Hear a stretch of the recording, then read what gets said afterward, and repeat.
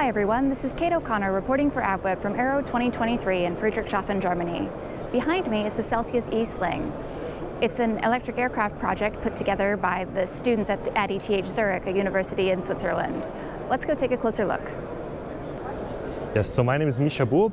I'm a student at ETH Zurich, so that's a technical university in Zurich, and I'm in my master's currently, but I participated in this project during my last year of my bachelor studies as a mechanical engineer.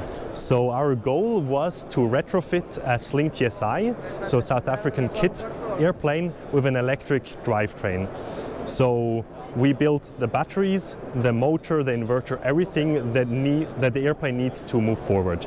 And the base, so the airframe, we could just use. So that made the certification a bit easier, and we could just focus on the electrification. So until we started flying, it took 2 years. So I was in the first year of the project, and after some other students took over and did the second year. But of course, we from the first year, because we invested so much time, we wanted to stay and just see it fly. So a half a year ago, we had our maiden flight. And yeah, since then, pretty much all of us are still participating in test flights, because yeah, we invested so much blood, sweat and tears. We want to see it fly. So yeah, I think my longest week was, I think, like 72 hours or something.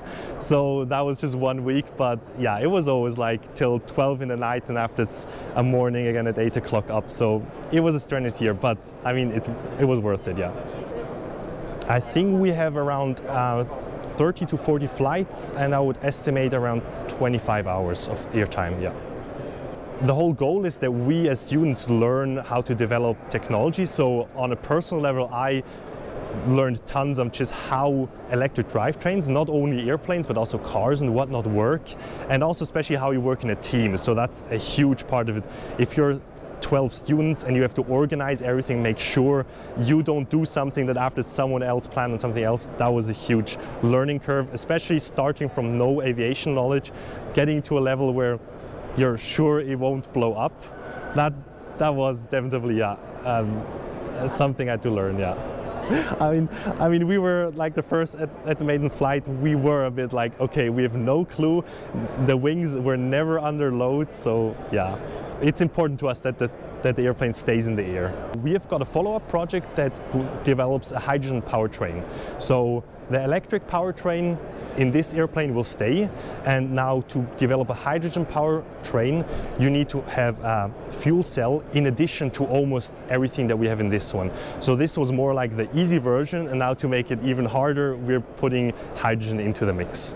And that will be, but in a totally new plane, so we'll leave this one as is. So we are not yet finished with our testing phase, so we still have a couple of hours to find out all of the characteristics of it, and afterwards hopefully we can use it with trained pilots. We can just use it as a leisure aircraft. But of course, if we need to know something for the new airplane, we can hopefully test it on this one, or at least get experience with it. So it will still stay a test bed, but also just for leisure flights, yeah.